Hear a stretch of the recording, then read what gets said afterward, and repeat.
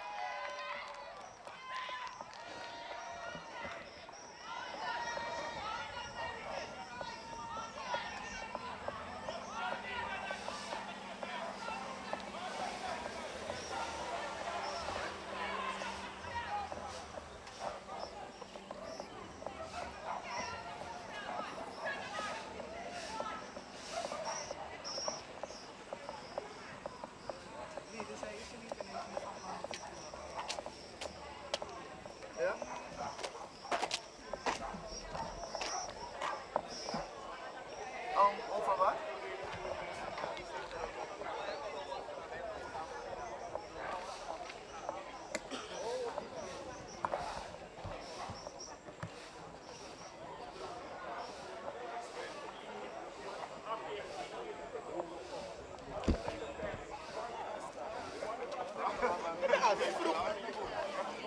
Wat is er vandaag? Let op aan.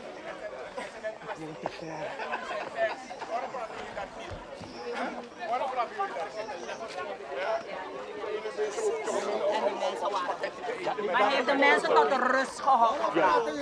Daar praat ik over niet. Daarom heeft deze gezegd, houden jullie rustig en niets gaat gebeuren. Wij zijn hier morele ondersteuning.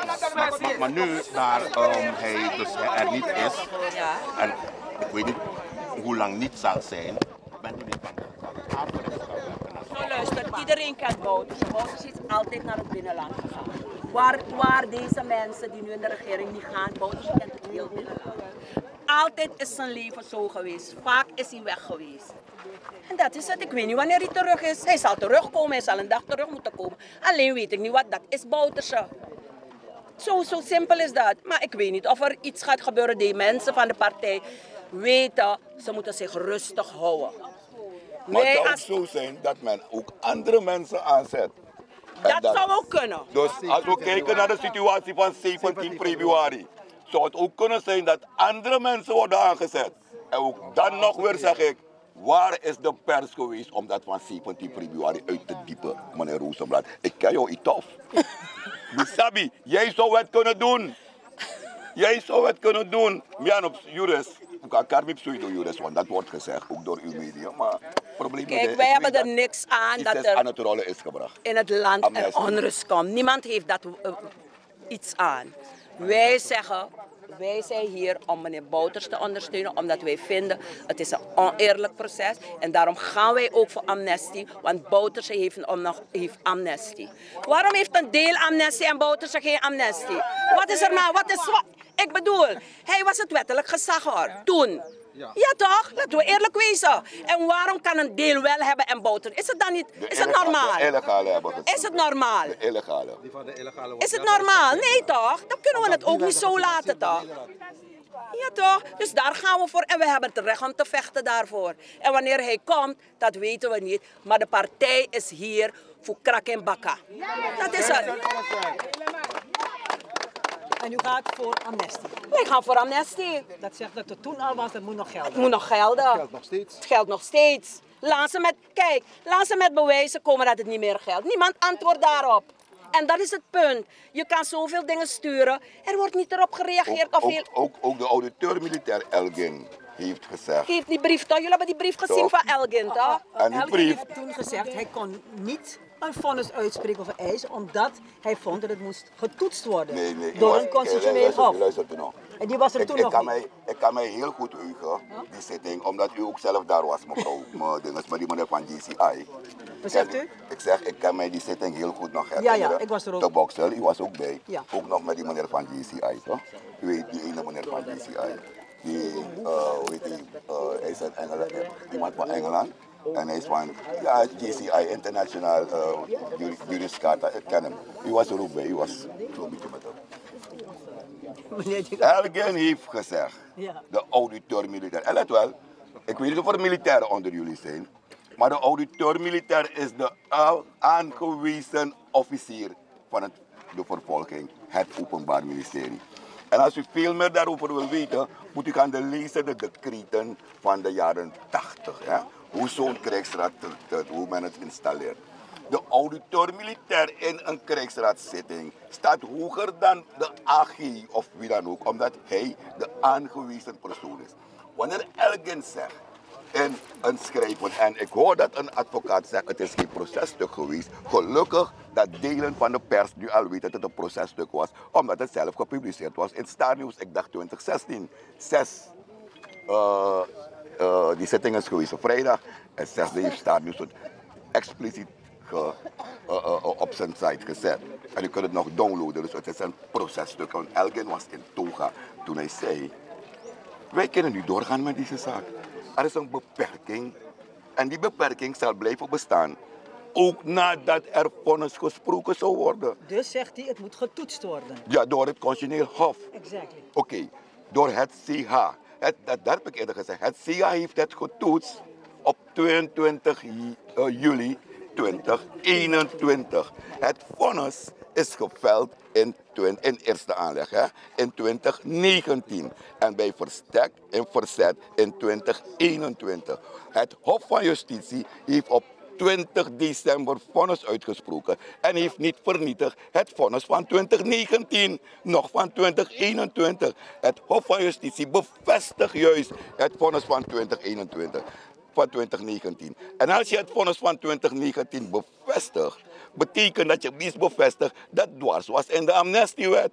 Want het is pas door de Nationale Assemblée op 28 augustus door de regering, 28 augustus gepubliceerd.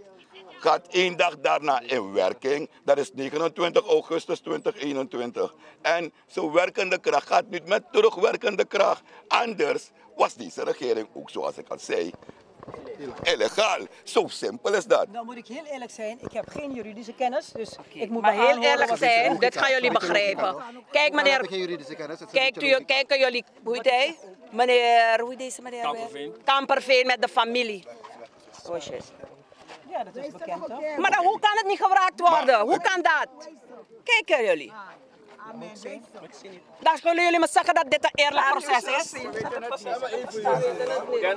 Dennis Kamperveen met de familie Kamperveen. Dat is familie. Nou, hoe kan dit een eerlijk proces zijn? Dus dit moeten we eigenlijk ook aanvechten bij het, CH. Maar ook Aanraking, het kan niet. Van meneer Kamperveen en meneer Soucharan wil ik ook toch nog iets kwijt. Wanneer we kijken, ik ben geen jurist, dus daarom geef ik dit mee, zodat de onderzoeksjournalisten dit kan onderzoeken. Wanneer we kijken naar de zaak Rietveld in Raadskamer in 2014, zat meneer Kamperveen aan in Raadskamer en meneer Souratan. En als we kijken naar ons wetboek van strafvordering, dan staat er daar wel in artikel 13 dat indien een rechter als rechtercommissaris heeft gefungeerd, dan mag die rechter niet meer zitting nemen omdat hij al weet over de zaak. Maar artikel 13 is afgeleid van artikel 12j van het Nederlands wetboek van strafvordering. En artikel 12j van het Nederlands wetboek van strafvordering zegt, in Raadskamer, wanneer een rechter deel heeft genomen, mag hij niet meedoen aan de berechting. Dat zegt artikel, zei die, misschien dat de jurist, ik ben geen jurist, maar ik heb het gelezen en gezien. Dus de juristen, laten ze antwoord erop geven. En ik wil toch ook wel even wat zeggen ten aanzien van meneer Spong. Meneer Spong is in 2016 in dienst genomen door deze regering, 2006, om deze case te behandelen. Denkt u dat meneer Spong nu iets anders gaat zeggen? En meneer Spong is gestart om te zeggen dat de rechter die wet terzijde heeft gezet in 2014 wat niet waar is. Nu blijkt dat het niet waar is, want die brief van Elgin die praat duidelijker over. En nu komt hij over, ja maar het is genocide, massa, grove mensenrechten schendingen. Maar dat staat niet in de dagvaarding. Dat is het juist. Kijk, een dagvaarding is een korte omschrijving waarvoor je naar de kantonrechter moet verschijnen. Daar staat gewoon een wetsartikel van moord. En als er sprake was van grove mensenrechten schendingen, dan zou de communityrecht, dat deze zaak niet mogen behandelen. Het is een normale case. Toch? En nu zegt hij, en dan komt u nu, ja maar CH heeft getoetst. En CH heeft inderdaad getoetst, maar niet met het gaat niet met terugwerkende kracht. Zo werkt het. Dus misschien dat de pers en ik vlei met meneer Glenn Tuideman, maar contactvrij. Toch? Ook ik heb ook lang bij de SRS gezeten. Heel lang ook. Daarom bemoedig ik de pers altijd. En jullie mogen altijd een beroep op me doen. Altijd als jullie informatie willen hebben over bepaalde dingen, hoe het onderzocht moet worden. Ik kan jullie daarmee mijn expertise. Maar uiteindelijk staan we vandaag hier. Dus ik heb begrepen dat meneer Bouterse niet thuis is. U bent laat. U bent laat. Weet iemand wel waar hij is? U bent laat. Laat is laat. Niemand weet waar hij is. Ik heb u ook gezegd, als mijn man naar het binnenland gaat, iedereen hier weet dat Bouterse meer in het binnenland is dan hier. Dat is herhaling. Ja, nee, dus ik leg hem het nog een keer uit. En zo gaat hij. Misschien moet hij komen, ik weet niet wanneer hij komt, maar misschien is hij er misschien straks of morgen. Begrijpt u dat? Vandaag gaat hij dus niet naar Santo Boma. Nee. Het is toch simpel, hij wist niet toch omdat... Ik heb u al gezegd hier, wij zijn hier om hem te ondersteunen, omdat wij vinden, en dat moet ik de partij, de NDP, dit is een politiek proces, omdat hij nog amnestie heeft. Daarom willen wij ook een politiek antwoord geven. En een politiek antwoord geef je met je mensen van de partij. En daarom zijn de mensen hier ter ondersteuning. Zo simpel is dat. Wij geven een politiek antwoord. En we zeggen niet aan onze mensen, gaan jullie op straat en doe allerlei raar. Nee, ze zijn hier gekomen om Bouterse hier te ondersteunen. En het is niet de eerste keer, ik ga het nogmaals herhalen, het is niet de eerste keer dat ze hier zijn gekomen om Bouterse te ondersteunen. Ze hebben soms maandenlang hier wacht gehouden voor Bouterse. Zo is het. Surinaamse zak. Dat weet ik niet. Er is een oproep gedaan. Hoeveel hier zullen zijn? Dat is natuurlijk koffiedik kijken. We weten dat niet. We hopen dat er meer mensen komen. Maar in elk geval, ik zie heel veel mensen van blauwgroene mensen die ik daar trek als NDP'er. En ik zie heel veel andere mensen van hier en daar zijn nog onderweg. Dus we wachten. Ik zou de graag de voorzitter willen horen. Nou, die mensen kennen de voorzitter. Wacht. De mensen kennen de voorzitter. Ze hebben al honderdduizenden keren de voorzitter gehoord. Ze weten precies wie de voorzitter is. Dus ze hebben zijn stem niet nodig om te begrijpen. Daarom ben ik hier. Maar ik wil jullie bedanken, want ik ga nu een beetje met de mensen van me praten. Ik heb je gezegd, ik weet het niet. Ten nomino sapade. Misschien komt hij straks. Komt u weg. Ik wil u. En ik heb nog een ander ding voor jullie. Hier zie je bromtje jari. Hier zie je bromtje jari. Dat is het verschil. Wij zijn nationalisten. Jayashi alasma. Dat is het verschil. En onthouden jullie dat. Daarom gaan wij voor de winst van de NDP. Onthouden jullie. Er komen nog meer. NDP is niet klein te krijgen. Onthouden jullie dat? Nooit niet. Dat wordt te hard gewerkt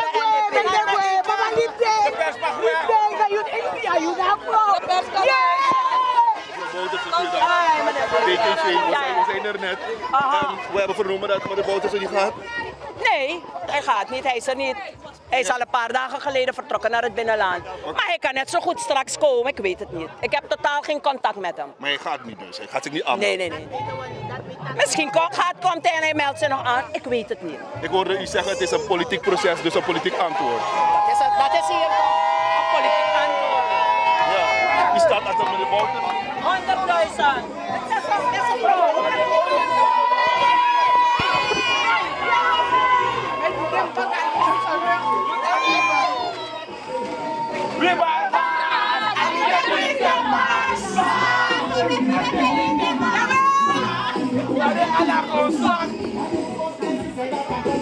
Pinano tak takuas o tak kaula ba?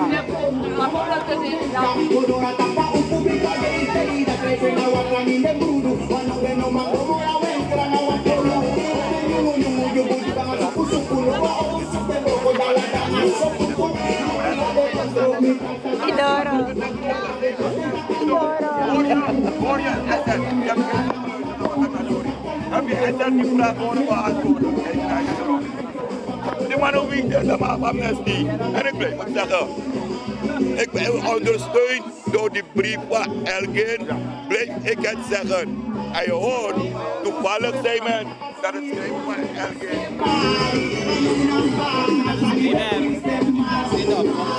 Op de mensen ondersteunen de voorzitter en de first lady, tenminste ex-first lady. En we hebben begrepen dat de heer Bouterse op dit moment niet aanwezig is en dat de mensen, of ja, de veroordeelden zich moesten aanmelden om 9 uur te Santo Boma.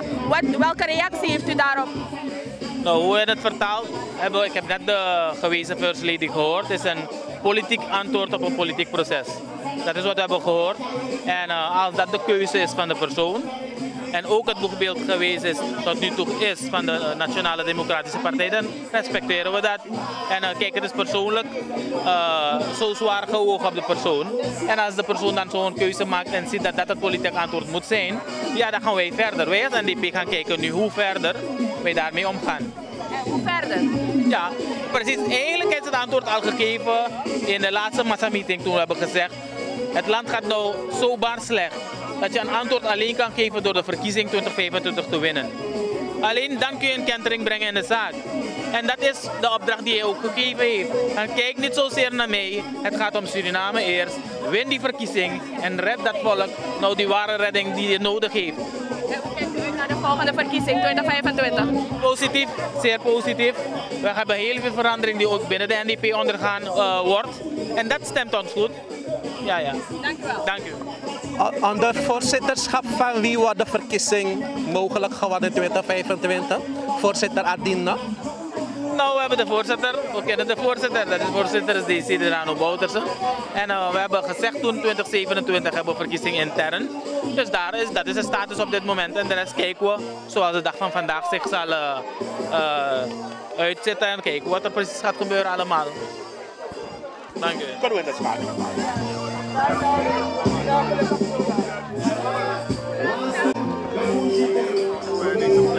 Enorme drukte hier, iedereen.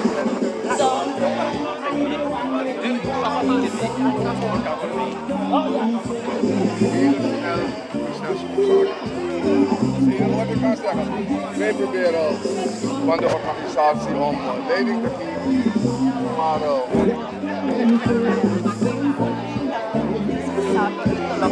met de manier hoe men bezig is. Ik bedoel, ik hoef het niet te zeggen, ik ben journalist. Jij weet wat binnen 2 dagen gebeurd is. Verzoek gaat, afgewezen, weer verzoek, bam en direct aanmelden. Terwijl, de man is een volksleider. De man is de leider geweest van de revolutie. Ja, de man is voorzitter van de grootste politieke partij in Suriname. De man heeft 2 termijnen gediend als president in Suriname. Is 2 keer gekozen in de Nationale Assemblée. Daar ga je anders mee om. Niet op deze manier. Dat is het enige wat ik te zeggen heb. Wil je er uitvoer gaan? Doe het. Maar doe het correct. Doe het op een manier dat gepast is. Niet alleen bij ons, maar ook in de wereld. Houd men rekening wanneer men zulke hooggeplaatste mensen op een gegeven ogenblik moet wegzetten, om het zo uit te drukken. Ja. Hoe stelt de NDP zich op tegenover het alles? Kijk, de NDP heeft weer een verklaring uitgegeven, is bekend. Wij gaan er nog steeds van uit dat dit een politiek vonnis is. Ja? Het was een politiek proces, er is een politiek vonnis gewezen en er wordt ook politiek uitvoering gegeven aan het vonnis. Daarmee delen we. Verder ga ik niet uitweiden, maar daarmee delen wij. Meneer, wat about het leiderschap? Wat about het leiderschap? Is daar enige twijfel over of komt er gewoon een nieuwe voorzitter? De voorzitter is nog steeds voorzitter van de partij. Dus laten we niet vooruitlopen op zaken. De statuten van de partij zijn daar. Alles is goed geregeld in onze statuten. Ja, oké.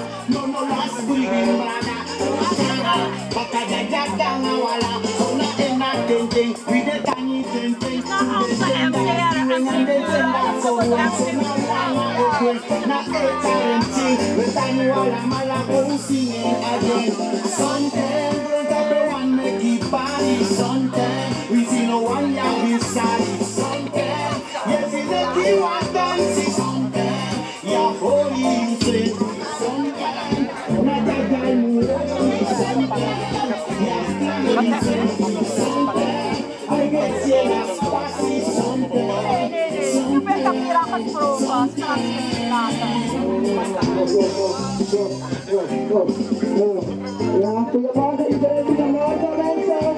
Goedemorgen iedereen. We waren die komen van partij. Wij zullen vast toegevoegd voor de ondersteuning van voorzitter. Deze belangrijke voorzitter. Dat moet ik daar zo en de leer. We zorgen maar dat moet ik daar voor ondersteuning. Meneer, even. Meester Kanhai heeft zijn best gedaan voor de heer Bouterse. Echt waar. Zoveel jaren lang. Maar als alles zo van de tafel wordt geschoten, hij kan daar niks aan doen. Absoluut niet, toch? Dus ja, dat is het. Dus er wordt iets klaargezet of tenminste faciliteit gecreëerd voor meneer Bouterse. Hij gaat niet erin. Nee, dat zegt hij tenminste. Hij is er niet. Maar hij zegt hij gaat niet. En wij als partij vinden dat het een politiek proces is, dus wij geven een politiek antwoord. That's it. Ja hoor.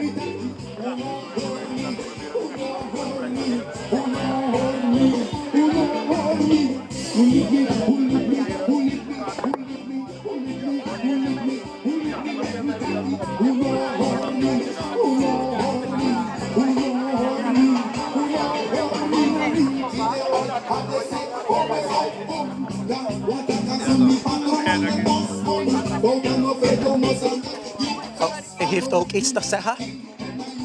Nee, dat we sowieso de voorzitter, tevens vader, moeten ondersteunen, de familie. Goed en slecht, we moeten daar zijn.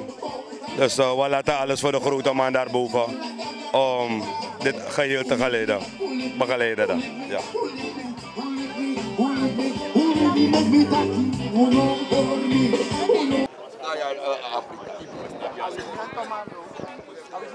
Voorzitter Militaire Bond, u bent ook komen steunen de familie?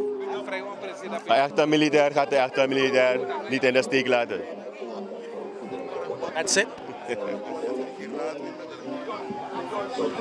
Dat was de voorzitter van de Militaire Bond.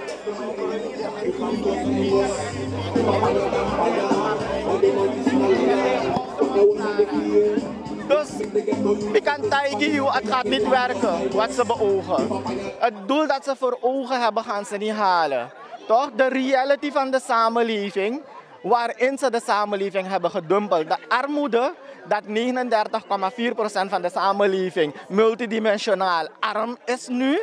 Toch? Daarom kunnen ze geen verandering brengen, geen wijziging brengen de komende 16 maanden. Ja, maar ik hoor iemand nu zeggen van, we leven in een rechtsstaat. Als de rechter een uitspraak heeft gedaan, dat een rechtsuitspraak, dan moet je gaan. En meneer Bouterse moet niet zeggen dat hij niet gaat. Totdat alle restinstrumenten uitgeput zijn geraakt. Toch? Bouterse heeft via haar nieuw advocatenteam een verzoek ingediend. Het is afgewezen. Ze hebben een bezwaarschrift ingediend. Het is afgewezen. Heeft u dat tweede bezwaarschrift gezien? Er is met geen woord gerept over het meest elementaire dat wordt besproken en dat is amnestie. Dat die mannen amnestie hebben. Daarover praat men niet. Daarover wil men niet praten. Er werd eerder aangegeven, er zou overleg worden gepleegd en in overleg zou de gevangenneming plaatsvinden. Dat heeft niet plaatsgevonden. Gewoon bam bam, lik Braziliaanse beide man kon de man man. Dat werkt niet zo. Toch? Bouterse is niet gewoon een Surinamer. Hij is ex-president geweest. Hij is de leider van de revolutie geweest. Noem maar op. Toch? Je zou die man anders moeten behandelen. Daarna zou je ook moeten kijken naar de gezondheidssituatie van de verschillende veroordelen. Isabi? Eén van ze, laat me het niet zeggen hoor, maar één van ze is ernstig ziek. Zeg je doe, je zorgt allemaal op, je kirama in haar cel. Zelfs mijn kipperen is groter dan die cel die ze daar hebben gemaakt. Van 3/6. Toch? Zelfs mijn kipperen is groter dan dat. Gaan we zo om. Met een ex-president. Met een ex-president. En dan schep je precedent hoor. Want de huidige president moet niet vergeten dat er ook een onderzoek ten aanzien van een corruptieschandaal tegen hem loopt van 300 miljoen. Op basis van een overeenkomst, toch, die als grondslag heeft gediend om de ex-directeur van SPSB op te sluiten. Ja toch, datzelfde overeenkomst is gebruikt als basis om die... Dus laten we geen precedenten scheppen in dit land waarbij de eenheid verder versplinterd wordt, waarbij de rust en de vrede verder verstoord wordt. Ik dacht dat als volwassen politici die echt aan de toekomst van het land zouden werken, men de zaak anders zou aanpakken. U en ik hebben bitter weinig te maken met de zaak. Wij zijn nog jong, we hebben het niet gekend, we hebben gelezen uit boeken, we hebben zaken gehaald, onze informatie gehaald uit beeldmateriaal. De vrijheid zouden we aan willen voeren.